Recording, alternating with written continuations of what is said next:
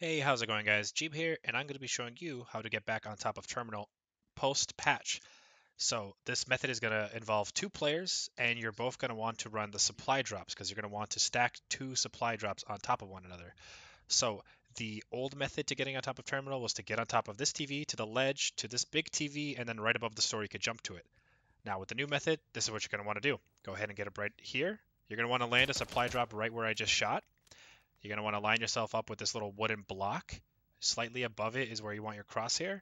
And once it's there, go ahead and throw it and have your teammate do that exact same thing. And once they do that, the supply drops should stack on top of one another. Sometimes they'll fall off, but sometimes you'll get them to stack on top of one another. And if they do, you're able to mantle them and pretty easily just jump right over to the top of the store and get right back up on top of terminal like you were able to before the patch. The patch went live on 12/6, so December 6th is when the patch went live for the old methods. So this is very fresh, very new. So go ahead and get out there and try it out.